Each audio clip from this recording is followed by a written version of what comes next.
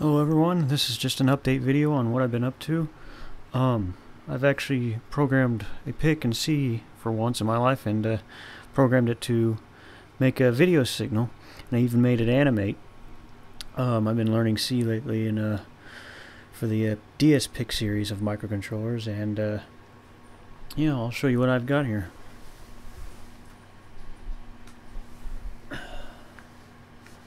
I've got a little airplane flying.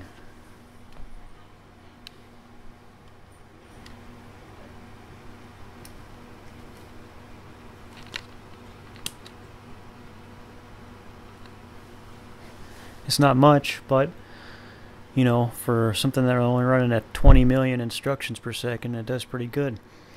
For most of my timing, I'm using interrupt request, the timer 1 module, in fact, to interrupt the microcontroller for the synchronization pulses. So every 90 or so instructions it'll do in the horizontal sync pulse, and once it gets done with the scan line, it goes through and does the vertical sync pulse, or pulses I should say, through the timer 1 interrupt.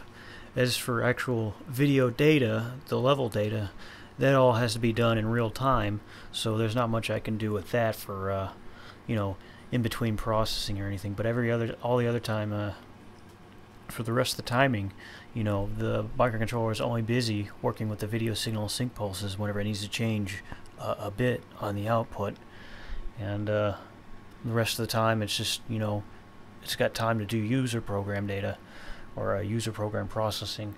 And right now I'm actually using the user program time to generate the correct bit sequence to make the letters and the airplane, and to animate the airplane flying from the bottom to the top.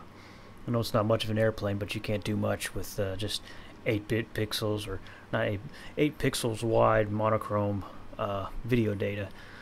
One of the things I plan on actually doing later on with this microcontroller, this video generation is actually just an exercise to learn C and how to use this specific microcontroller and its peripherals.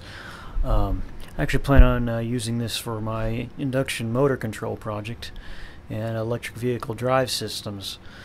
Let me know if you have any ideas or questions. I'll try to answer them the best I can. Oh, that's for another video though. Anyhow, thanks for watching.